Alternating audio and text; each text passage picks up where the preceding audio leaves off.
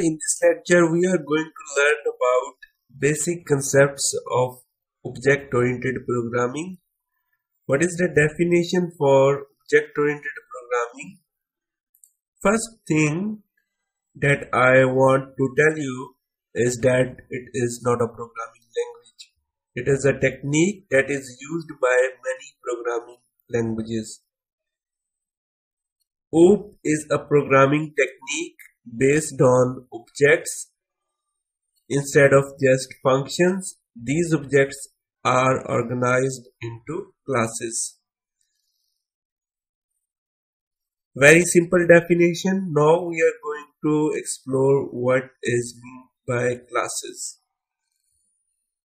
Class is the combination of functions or methods and data. A class is a blueprint for creating objects. A method in object-oriented programming is a procedure associated with a class. A method defines the behavior of the objects that are created from the class. Like, what is data? Data like variables, inches, feet, these are the variables or data, and methods or functions are feet to inch. You can convert feet to inch or inches to feet. So class is a combination of methods and data. Definition for object. An object is the instance of the class. By using object of the class, we can access the members of the class. Like functions and data or variables are the member of the class. By using object, we can access the member of the class. You need to have a class before you can create an object. Now we are going toward implementation of the basic concepts. Create new project and then select console app.net framework. Next one, and you can assign name like basic OOP concept. Create project.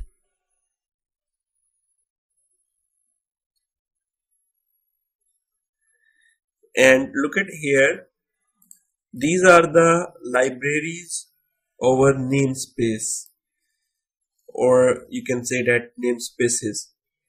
So what is the namespace? Namespace is the combination of the classes.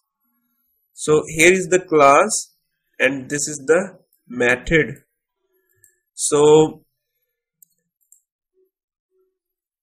you can create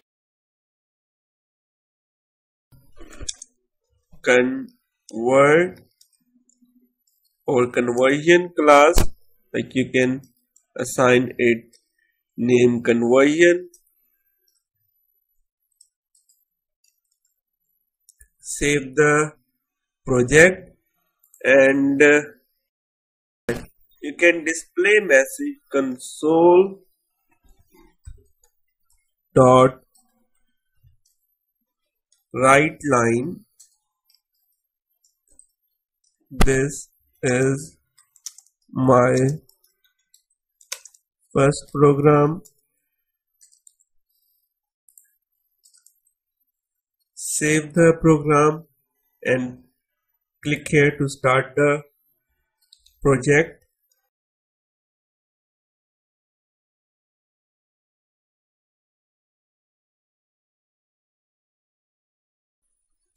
This is my first program or console program.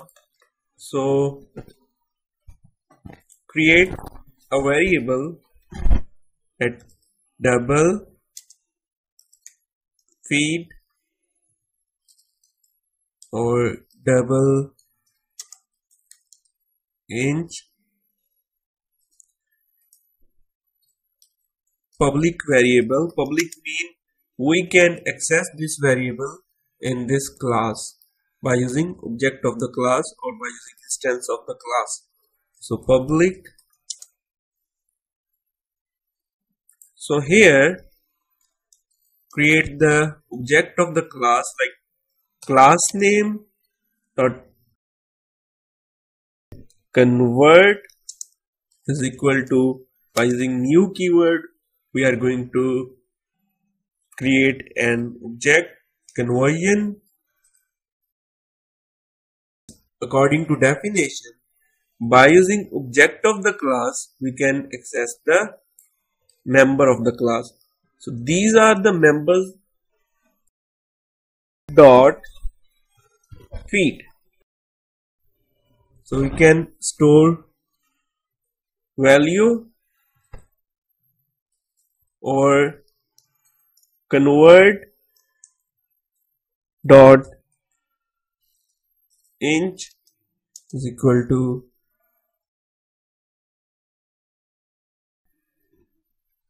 feed 2. So we can display the variable same like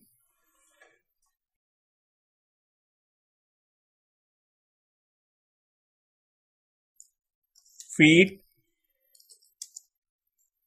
plus convert dot feed, and also here inches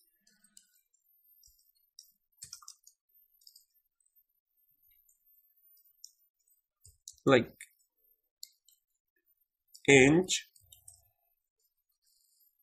convert dot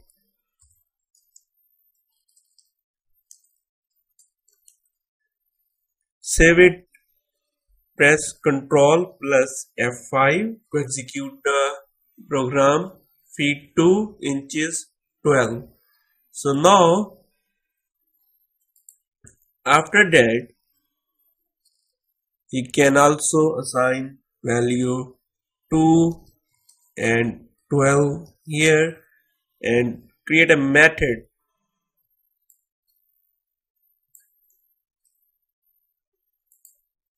public that convert inches to feet, and here double we are going to receive a variable. So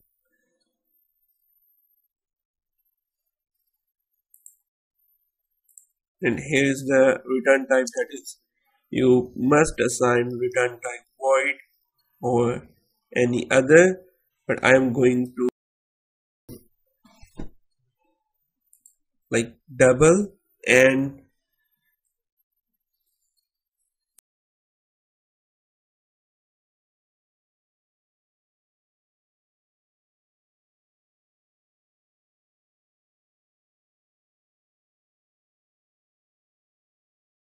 or you can directly return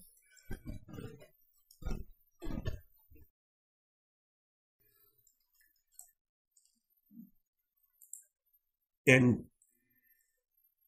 you can also change the name like that inches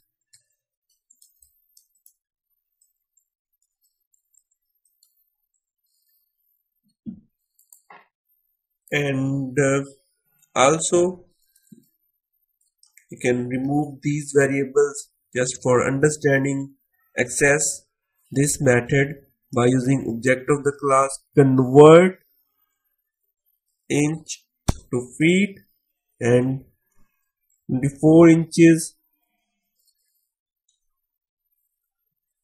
and double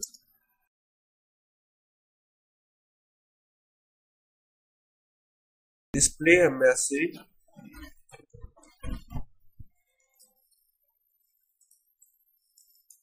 feed the result should be 2. So save the program and press Ctrl F5 to execute the program, and the result is here because our formula is wrong. So divided by 12, and now execute the program, press Ctrl plus F5.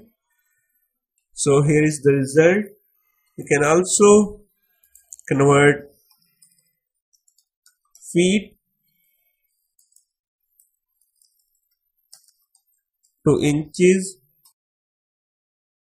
multiply by 12, and here inches. Just for understanding, maybe these concepts are very easy for you.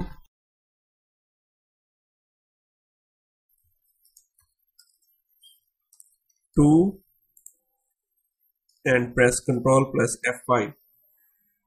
So 20 inches. So the definitions are: namespace is the combination of classes. Like that, we have two classes in namespace, basic OOP concepts. So, and the class is the combination of methods and data. Like this is method or function. And what is the object? Object is the instance of the class. By using object of the class, we can access the member of the class. So object-oriented programming is one of the amazing technique in many programming languages. So thank you for watching this video.